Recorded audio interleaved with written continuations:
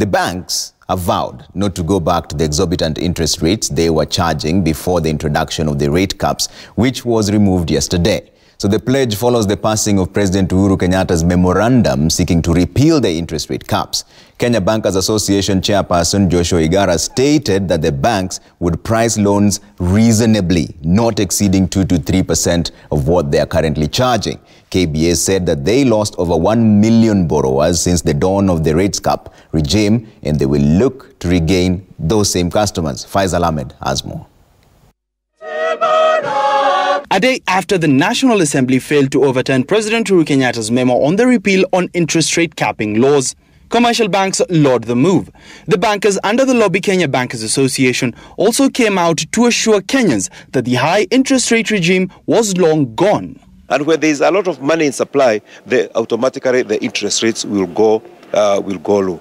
But that is an assumption that we are dealing with normal banks, that we are dealing with banks whose activities are determined by market forces. But that is not what we have in Kenya. We will have to kill the cartel characteristics of our banks. So view that the banks are going to be back then. Remember, the environment also was different. I'm not sure whether you look at some elements, because price point for banks is not just banks deciding. Then the government borrowing rate at that time, I remember we were paying treasury bill rates at 20% in 2015. Most of your inflation was almost reaching a double digit, if you remember then. So there's a little bit element that determine what the price of credit is.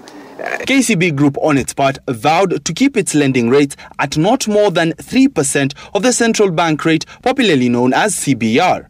Currently, the rate is pegged at 9%, and banks have been charging not more than 4% above it. Trusting a trust game, which is how, what you say and what we say. But I will challenge you back to tell us any statement we made that we haven't kept.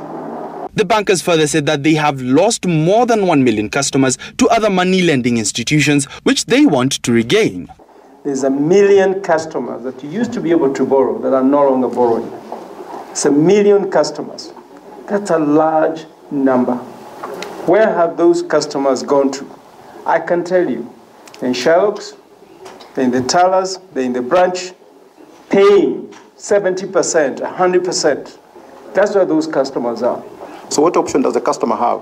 The customer then has got to be at the mercy of the unregulated lenders out there, the Shylocks, who then will be lending in the rates that you have mentioned, up of 30-50%. The bankers were speaking on the sidelines of the launch of Stawi, a loan facility by banks which seeks to finance small businesses. I remain hopeful that this is only the beginning and that many more such products will be coming up as you continue to show that you are responsible banks and you care about the welfare of your fellow Kenyans. Since its launch in June, Stawi has managed to lend out 100 million shillings to various SMEs to finance their activities. The banks say Kenyans should hold them to their words. No more obscene interest rates despite the rate caps being removed. However, this is a test that only time will tell. Faisal Ahmed, Citizen TV.